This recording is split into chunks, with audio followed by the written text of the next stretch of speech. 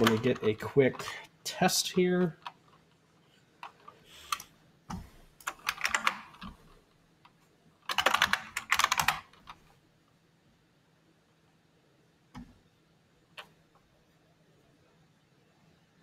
Almost, possibly.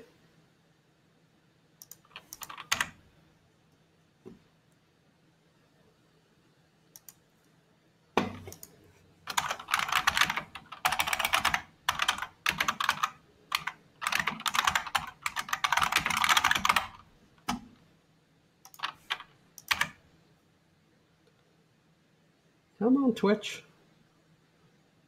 There we go. All right, we're good. Okay, 257. Okay, where are we? Let me find the record button. Okay, set up. You ready? Yep. Okay. 3, 2, 1. Hello, everyone. Welcome to episode 257. That's right, 257 here on the I'm going to stop. Start over. All right.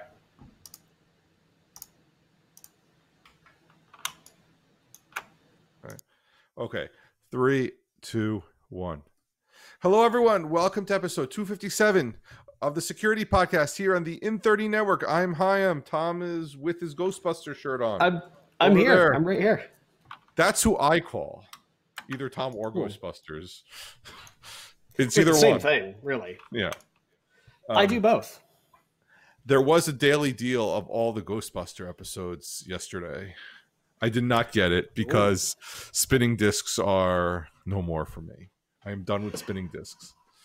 Yeah, I do agree. Although I do have to say, in the land of Ghostbusters, I got two very nice presents from my wife. One is the official Tobin Spirit Guide, which I'm sure you can't see at all because this is a green screen and this book is very green. Yeah, this is totally clear. But it's got pictures of ghosts and stuff in text. That's cool. But the thing that you'd be interested in is a non-transparent Ghostbusters Ectomobile Owner's Workshop Manual. So you can work on this car. Exactly, which includes just about everything you need to know about Ghostbusters technology. It is 10 out of 10, fantastic book. Tobin Spirit Guide is good, not as good as the Ecto 1 manual. So I'm pretty happy about this. So yes, who are you going to call? We're going to call either Tom or Ghostbusters, and that would be the same thing. So Tom's over there somewhere, but anyway, we got two things today, and right before the holidays, I do want to give you, this is the FYI to, if you got some sort of device that is potentially connected to the internet for some little person in your holidays, please take it out of the box and update it. I got my son for Hanukkah the Lego Mario set where it has Mario and it just connects to the app on the thing. Required a 20-minute firmware update.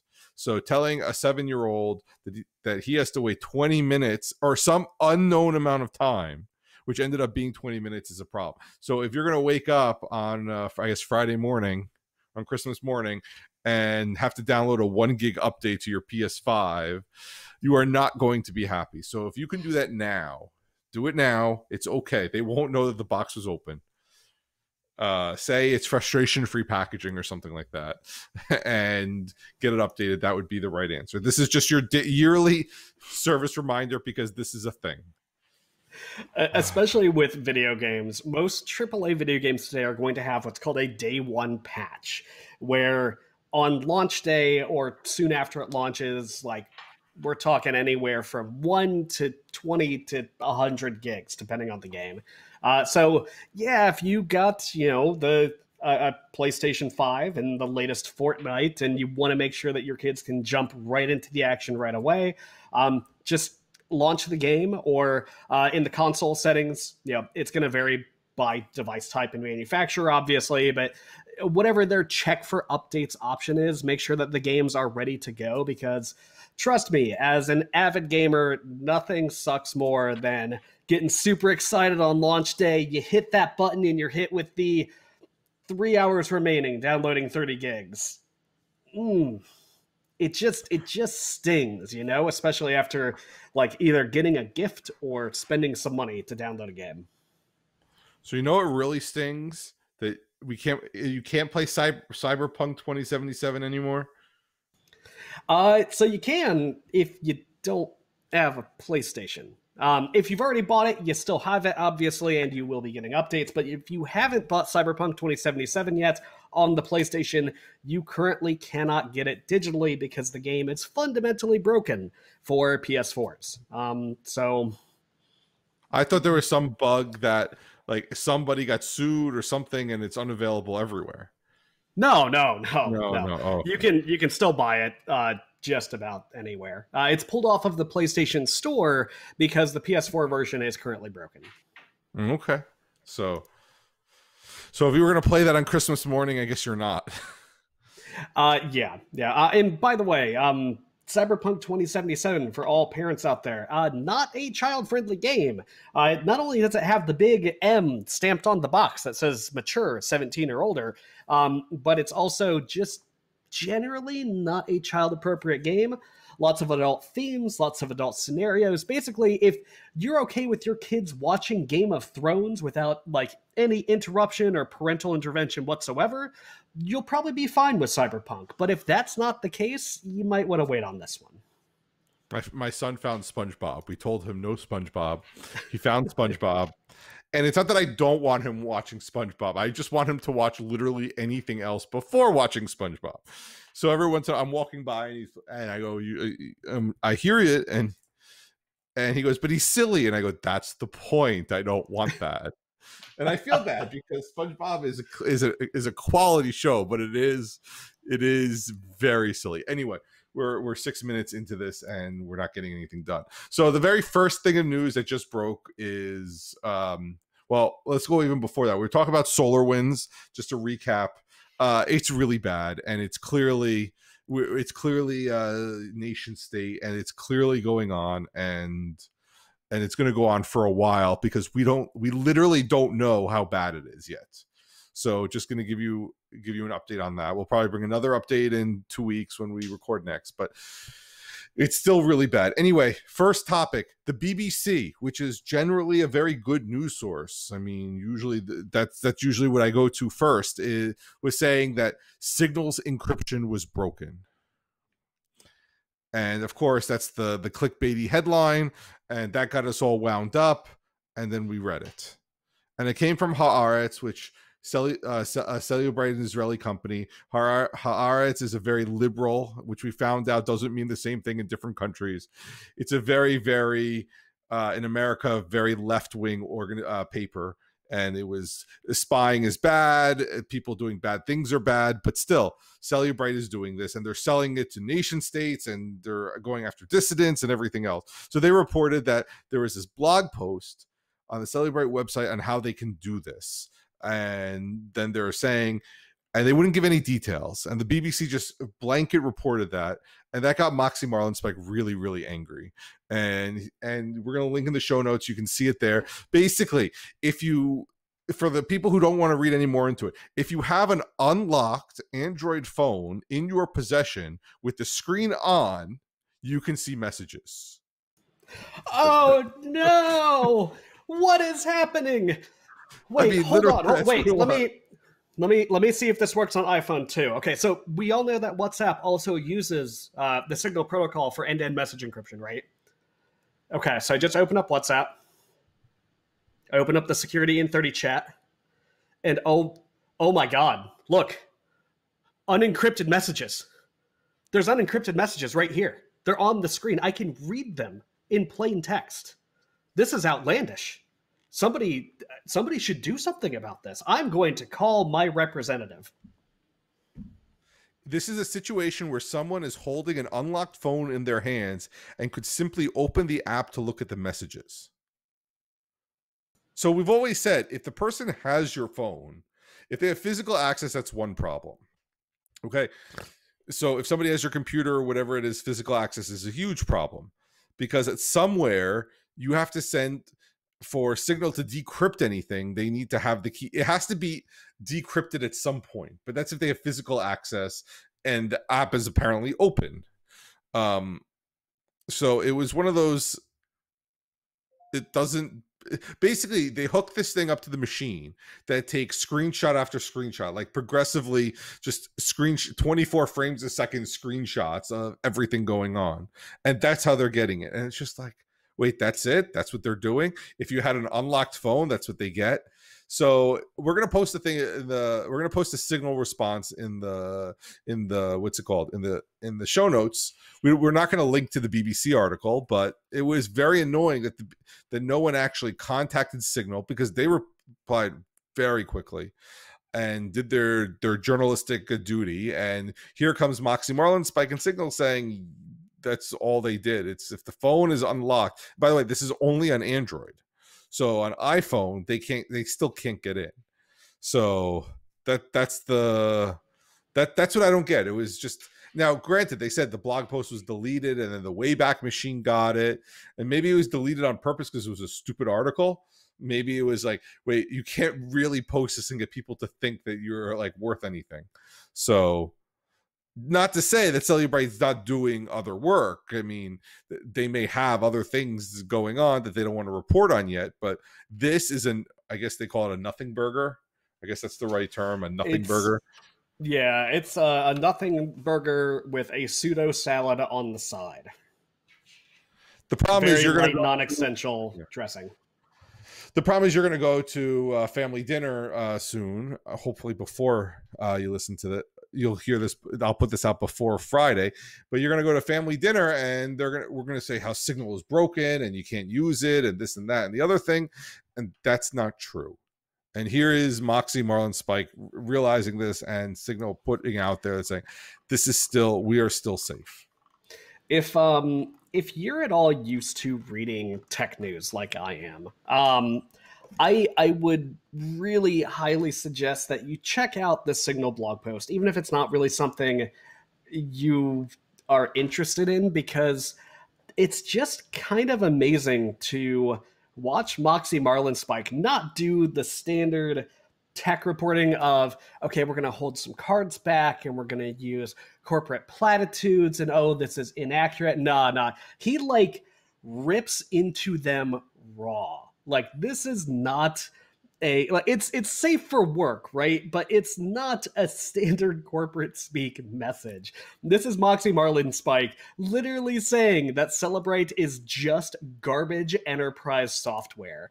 It is, frankly, a fantastic and beautiful takedown. Not only does he rip into Cellebrite for the original claim, but really the main target of Moxie's ire here is the BBC, who we have pointed out typically does really, really good reporting.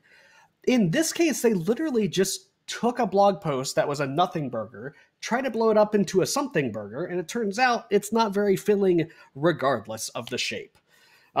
So Moxie does rip real hard into the BBC's lazy reporting here. So no, Signal is not broken, but it turns out that yes, you too can acquire your friend's Signal messages if you have their phone and it's unlocked and the app is open and you can scroll through it.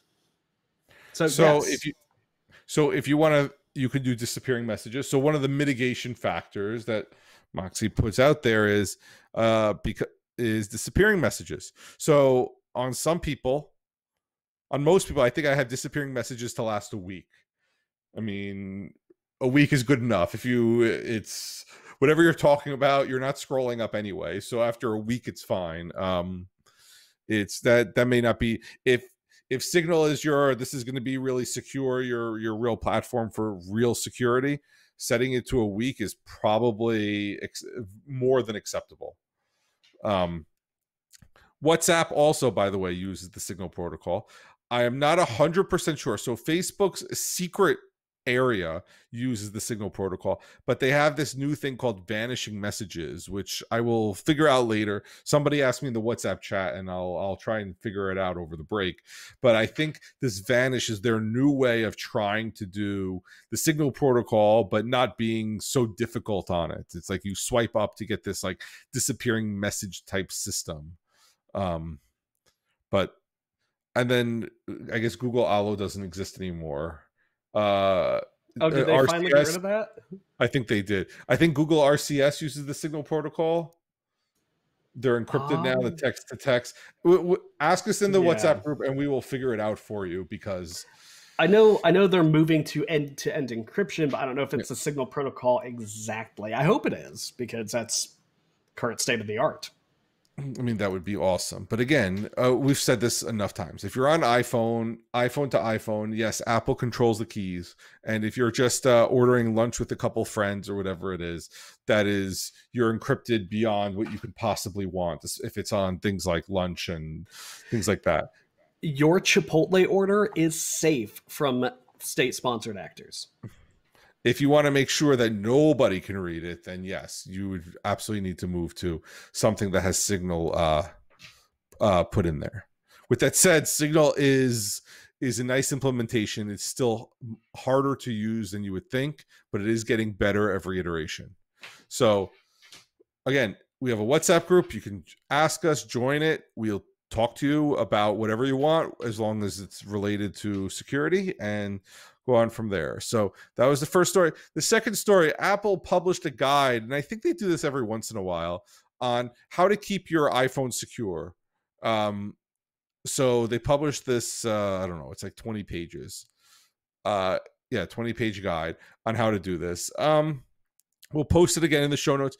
It is a quick read, so it's not going to be too long, and they give a lot of excellent screenshots. So I'm just reading the contents and we can talk about it. First thing, always on all your devices, and a lot of this goes for all your devices, update your software. If you're getting a new phone on Friday, if you're going to see people who need help, make sure everything's updated. iOS 14 is the current latest update. Android, if you can update, you're on 11. You're on 11, I think. I think you're on 11 or 12. Let's see, latest Android version. The second thing, if you're not updated or you're stuck and you just want to blow everything away and start over, how to restore your device. Right? Yes, Android 11. Now, how to protect your device. So there are a couple things there that you want to do.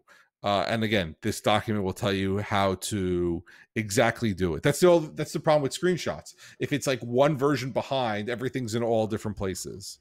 Yeah. Face ID, passcode. I know Face ID is really annoying with masks on, but hopefully masks will not be too much longer. Hopefully, set up a passcode if you want. Set up more than a 4-digit passcode. I think iOS defaults you to now 6. So find some sort of thing to make it more than 4. Yeah, so, mine is currently 6. I think that's the longest I can have right now. I think. Let me check. No, you can do the keyboard. So what some people can do keyboard is a passphrase, and it brings up the keyboard. And if you just want to do numbers, you have the top row for the numbers, but when you're at 6, that's a million tries.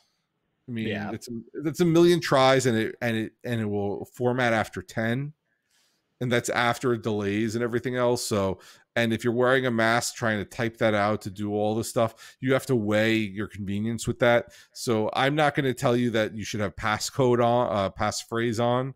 Passcode is probably good enough, but make it 6 characters. Yeah. So I'm checking right now to see if I can, let's see, passcode, and can I change it?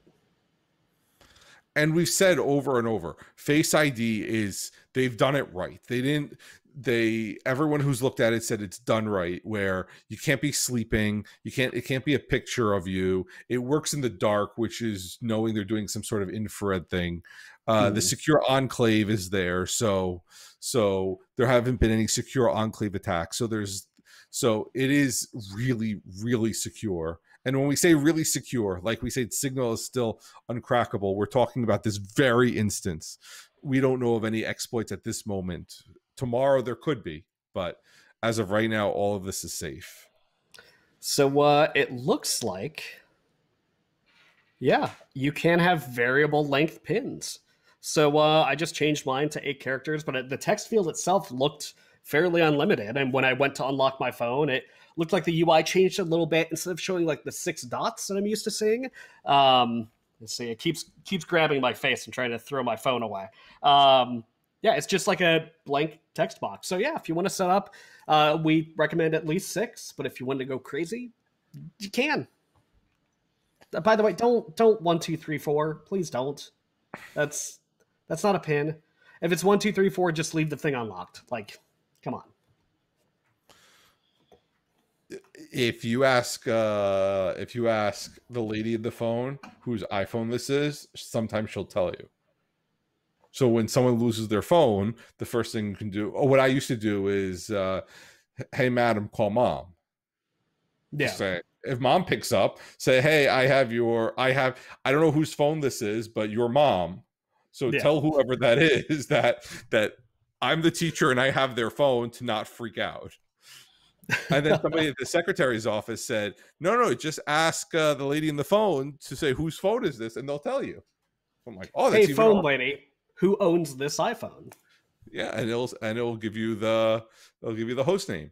Then they talk about your Apple ID. Now, the problem is that you put your Apple ID in every time you get a phone, and that's generally it, because you use your Touch ID or you use your finger. You really should know your Apple ID and password. You should know it. They implement 2-factor really well, so you should feel comfortable turning it on. They'll text message you. They'll give you a prompt.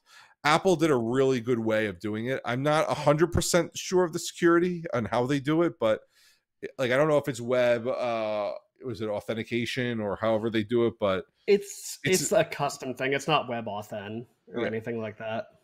But like, it brings up a little map that says, this is where you're asking from. So, I mean, so you can look around and say, hey, this is where it is. I did get freaked out once because it wasn't at my house, but I was at work.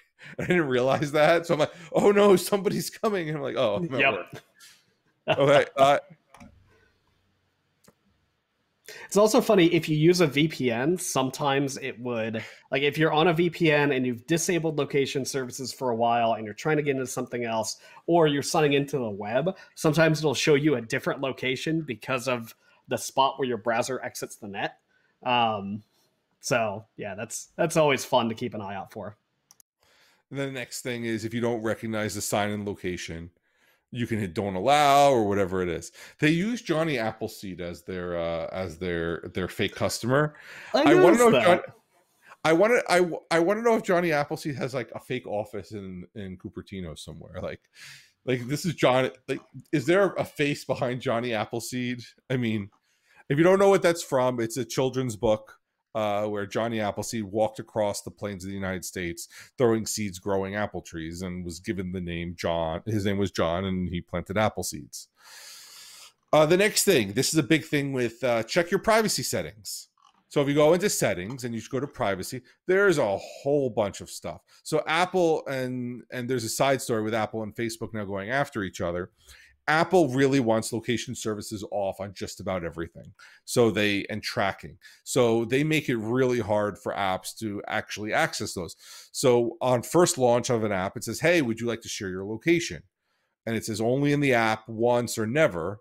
And you should probably just do when you're in the app, because a lot of apps do need some sort of location, whether it's a weather app or something else like that.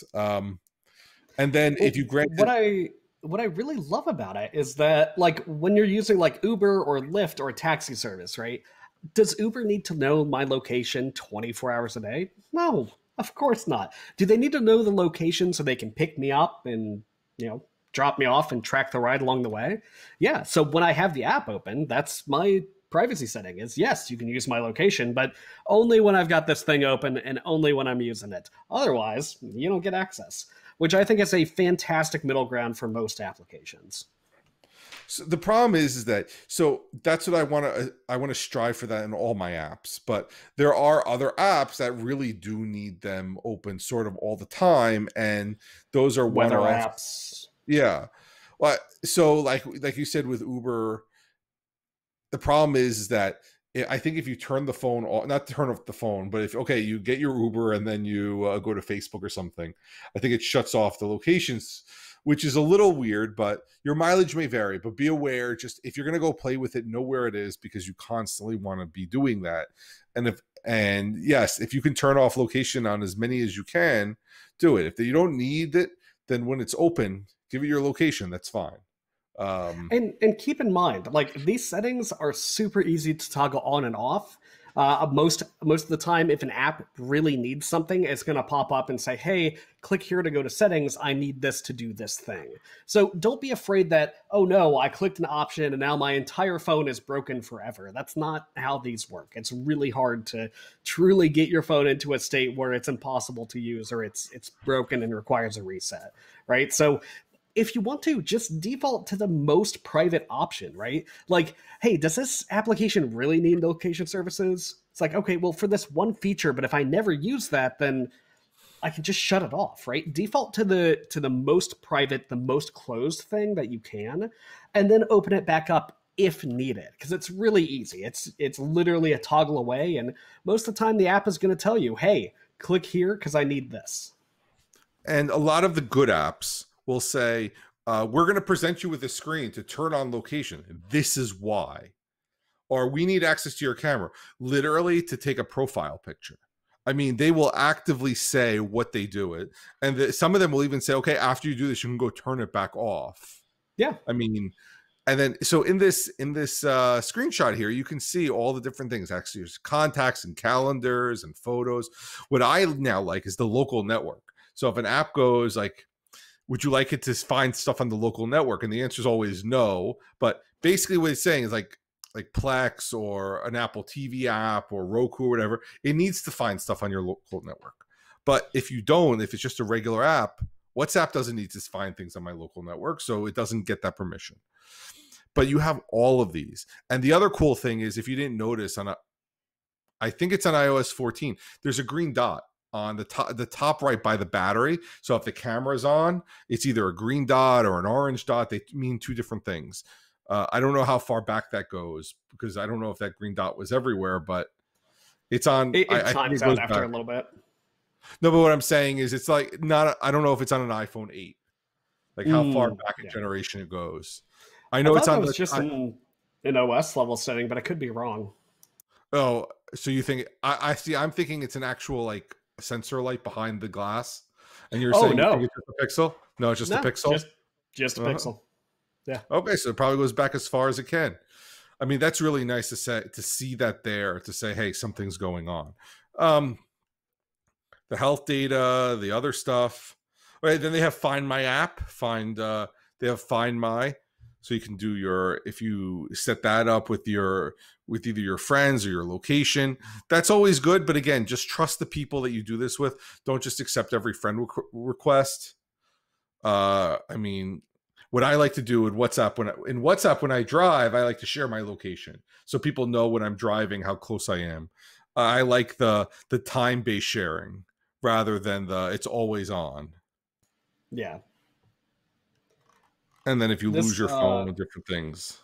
This also walks you through how to delete, random third-party applications you might have on your phone or stuff you just don't need anymore. I've actually noticed that my phone automatically, if I haven't used an app in some time, and this actually happened to my app for Lyft. You're right. Like, I've been in this apartment since March. I have not really taken Lyft rides anywhere this year.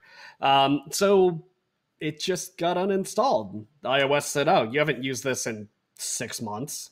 I'm going to go ahead and remove it." So keep that in mind. It is kind of one of those, it's beneficial for me, yeah, in that use case. But for one that, like this one app that I used very rarely, but I still wanted it there, I had to go through and download it again, which was slightly annoying, but not earth-shattering. Definite first world problem. Okay, we're going to start into like the heavy lifting now. Delete. Next is delete apps that you don't use. They're going to be there. They're not going anywhere, but delete them. I wouldn't throw them to your app library, like physically remove them off your phone. They'll be in your cloud account. I'm not saying, like, if you deleted it, if you had a game, you beat it, whatever it is, if they have some sort of iCloud syncing, it'll still be there. But like, if you haven't played a game for 6 months and you don't plan it, just delete it. You never know what happens. When I was moving Android phones, all of a sudden it some weird utility app downloaded, and the next thing I know, I'm getting all this notification spam, and it took me forever to realize it was some conversion tool that some person wrote back on day one of some app store and got purchased, and they were just throwing notifications out. So you just don't want that. You don't want any notifications like that. You don't want anything maybe sucking your data. So just, if you're not using it, get rid of it. Let's see. One of the more helpful things I see in here are these checklists. So this guide has 3 pre-built checklists. One for if you want to see if anyone else has access to your device or accounts, and they literally go through like steps 1 through 5. Here's exactly what you click. Here's what you go to. Here's what you look for. And they're really nicely written. It's not, to me, it looks like this is easy enough for just about anyone who knows what these things are called, like knows what the settings menu is, right? Like somebody brand new to the platform, obviously this isn't really going to help them, but for somebody who knows what they're doing or has a slight idea of how to navigate, these are perfect. It's not filled with a whole lot of technical jargon.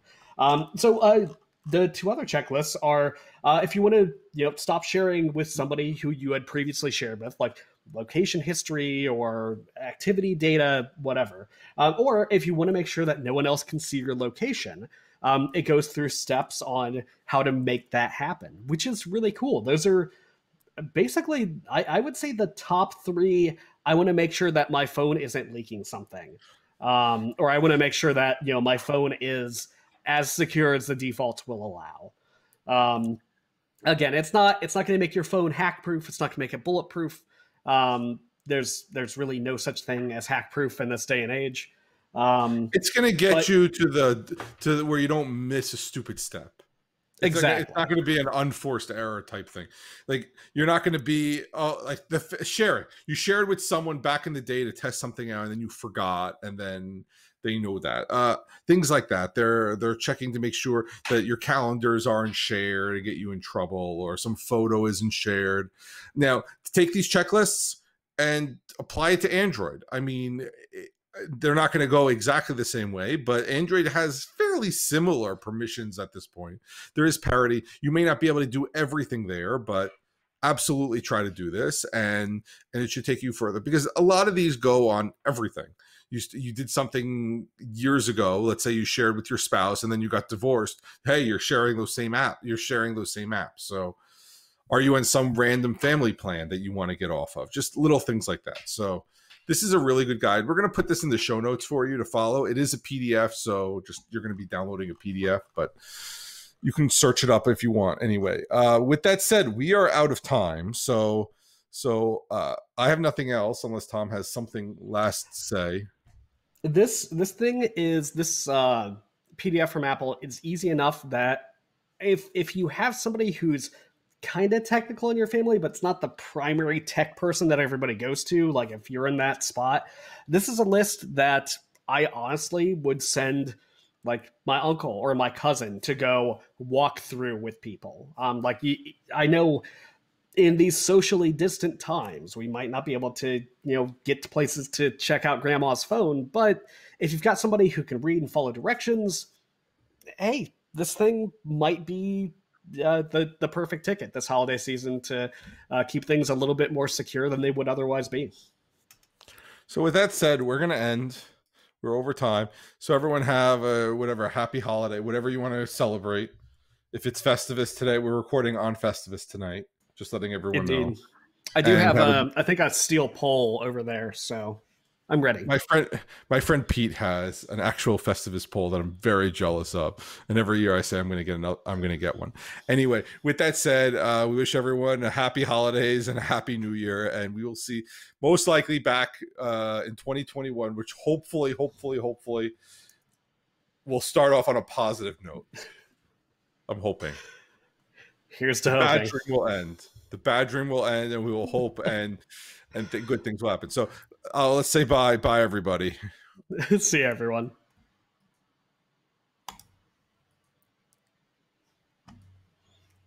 Let me turn off Twitch.